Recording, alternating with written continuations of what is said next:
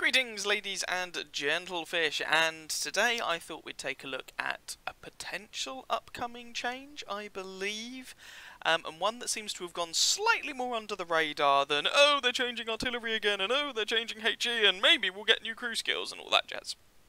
So it seems Wargaming have decided to, well, as far as I can work out, revisit the idea of low-tier matchmaking and whether we want to protect the newbies. And this is something they did a few years ago, for those of you who've been playing the game a while, but it kind of seemed to sort of work, but seemed to sort of fade away a bit, and anyway, what I wanted to do is have a look at the article they've actually put out, because there seem to be various people having read various bits of this and getting the information third hand, and then complaining about stuff, and so I just thought we'd have a look at what Wargaming are actually saying on the subject. So, this is the webpage. Greetings Commanders, it's not always easy for new players to get used to the game, learn the battle mechanics, and show decent performance, especially if they find themselves in matches with experienced commanders. The random battle matchmaker and the introduction of AI players at lower tiers helps novices play in more comfortable battles and hone their skills faster. And straight away, someone will read that and go, wait, AI? AI? Well, we'll get to that in a moment. So for those who don't know, there is AI that turns up on some of the smaller servers, Southeast Asia, for example, if there is a very low population count, and if the matchmaker's struggling, it tries to populate the game with a couple of bots, basically. But we're going to come back to that. So, helping novices hone their skills. Novices in low-tier random battles, tier 1 to 5, will find themselves matched against fellow novices to ensure they play in more comfortable battles. So essentially the idea here is that if you are new to the game, you will be playing other people who are new to the game. You won't be up against, for example, me, with almost 40,000 battles played and having been playing this game for the best part of a decade at this point. So, a player is considered to be a novice if they have not played a single battle in a researchable tier 7 or higher vehicle in any game mode. If they show good performance in battles with novices, they will be assigned the status of a regular player. If they purchased a tier 7 to 8 premium vehicle but continue to fight in low tiers, they will still be considered a novice. So, in order to be considered a novice, you must not have played a battle in a researchable tier 7 vehicle. If you get thrown a tier 7 or higher vehicle as a result of a rental, like maybe you get the Eagle, which I think can now be a rental, for a short period of time, and you play that, it's not a researchable vehicle, so that doesn't count.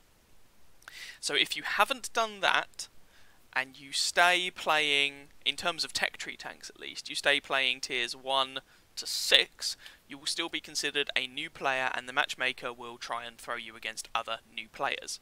The bit about if they show good performance in battles with novices, you'll be assigned the status of a regular player, that basically sounds like it's there to try and stop people seal clubbing. The whole thing here is basically, we don't want very experienced players just going down to tier 2 and beating the new players who don't know what they're doing round the face, because that's not fun for the newer players, and I think that's fair enough. We're going to come back to the idea of smurfing in a sec for anyone who's kind of going, but planning to come back to that.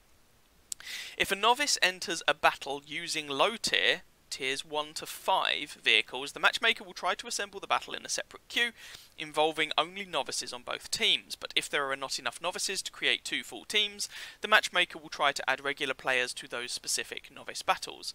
If they enter a battle using a tier 6 vehicle as a novice, they will instantly be placed in a standard random battle queue with regular players.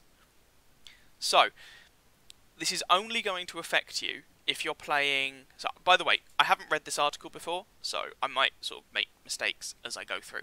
If a novice enters a battle using low tier, tier 1 to 5 vehicles, so in order to avoid, or in order for the matchmaker to try and put you against other newbies only, you want to stick playing tier 1 to 5. Okay? But you can play a tier 6 tank. The matchmaker will still consider you a new player, but if you're playing a tier 6, you will get put into a queue with everyone else. So if you want to not be put in that queue, play tier 1 to 5. If you're a new player. Okay? There are 5 maps for Tier 1 to 3 vehicles: Mines, Himmelsdorf, Abbey, Ensk and Steppes, which will be randomised regardless of the opponents a player will face in battle: Novice, Regulars or AI. All other maps are available for battles involving Tier 4 and higher vehicles. So this bit is basically they've simplified what maps are available at what tiers, because at the moment they have this sort of weird stepping thing where you get more maps as you go up the tech tree. Now it's just there are 5 maps, Tiers 1 to 3, Tier 4 and higher, everything is available. Okay? AI players at lower tiers. Our priority is to make sure that novices play against fellow novices, so they can adapt to the game more easily. Depending on the server, time of day and the current state of the queue, the matchmaker may not have enough players to form equal and competitive teams in Tier 1 to 5 matches. Adding AI-controlled tankers helps us quickly get players into battle and allows the matchmaker to assemble battles faster. On highly populated servers, players will be less likely to encounter AI, but it may still happen from time to time. We want the presence of AI to be completely transparent, therefore AI players are distinguished from regular players by having a slightly different vehicle icon, and also they have colons surrounding their nicknames. Here are other notes to note about battles with AI players. Dealing damage to and destroying AI will reward players with the same amount of XP they would receive for damaging and destroying non-AI. And just like in regular battles, players can still get achievements and whatnot. AI players will only be present in those rare novice battles involving Tier 1 to 5 vehicles when the matchmaker lacks sufficient novice and or regular players to form full, equal and competitive teams. Such matches involving AI players should be relatively infrequent, depending on the region, time of day and number of players online. It is not possible to view AI player statistics after the battle. So what does all this mean? Well, this is actually interesting because firstly it sounds like they're trying to do something very similar to what they did a few years ago. So the sort of newbie matchmaking thing a few years ago was essentially the game would match new players with new players as much as was possible. If it was struggling to form a game against new players, then you would find yourself as a newbie against anyone else. So it sounds like what this system is going to do is priority 1, we're going to match new players with new players. If this is not possible, priority 2, we're going to match new players with as many new players as we can and then fill out the roster with regular tankers. If this is not possible, priority 3, we will fill out the roster with bots. Now, I've heard some people complain about this going, I don't want to play against bots, blah blah blah blah blah. If you're a more experienced player, this does not affect you as far as I can see at all. And also, if you this would only come into play when the server populations are very low. If you're on the Russian or EU servers, that's probably going to be at like 3 AM, and that's about it. Where I think this might affect people a little bit more is on a server like, let's say, the US server, where player populations are a bit lower to start with. But this does not mean that if you're an experienced player and you jump in a tier 3 tank, you're going to be against bots. No, that is not what this is saying anyway. Okay? Improving the battle experience. These matchmaker changes are a win-win for both novices and regular players. They will help us maintain the fair and competitive spirit of the game and reduce the difficulty curve, match more experienced players with skilled opponents, and decrease the queue time for all players. So, there's a couple of... just to play my cards on the table. Having just read this, to me it seems like a good idea. I have no great desire, personally, to be finding myself up against a guy, you know, who's got 10 games played, just unlocked a tier 3 or tier 4 or tier 5 or whatever. I have no desire to play against those people. I don't think they should be playing against me if at all possible. A couple of critiques I have heard of it. One, I don't want to play against bots. Well, as I've already said, as far as I can work out, that would just be a way of populating games with new players, not experienced, new players at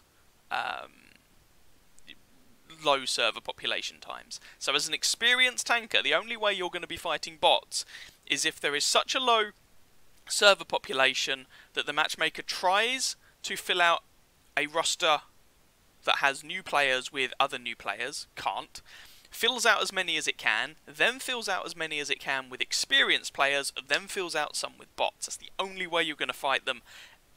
Fine, whatever.